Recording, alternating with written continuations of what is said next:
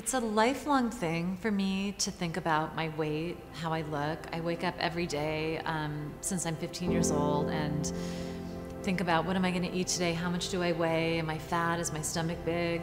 And honestly, I'm just really kind of sick of it at this point. And so my dream for other women and for myself is to wake up and just be like, I love my body. I want to stand in my curves or lack of or abundance of, and just be happy and confident with what I have. And I don't want anything more, and I don't want anything less. I just want to feel good in what I have. When you put the curve on, you at least feel like you can't look any better. You look as good as you can look, and by the way, you're comfortable, you feel as good as you can feel, and when you look great and you feel great, there's really almost nothing that we can't do.